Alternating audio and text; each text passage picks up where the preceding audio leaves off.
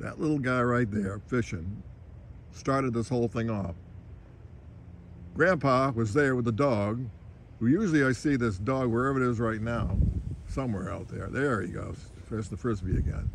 Apparently the little kid decided he's going to throw the frisbee into the water. Okay? Not a good idea because I think there's a gator in there. Grandpa is standing there trying to figure out, taking his pole, trying to pull it out of the water. The dog's running back and forth. Finally the dog's happen. Another grandchild shows up, comes running over, takes something, somehow retrieves the thing. But little kid right there had more darn fun. Why not throw that frisbee in there? And then maybe somebody would do that. But I don't think they ever considered the fact that there is a gator in that water. And I don't know how big it is.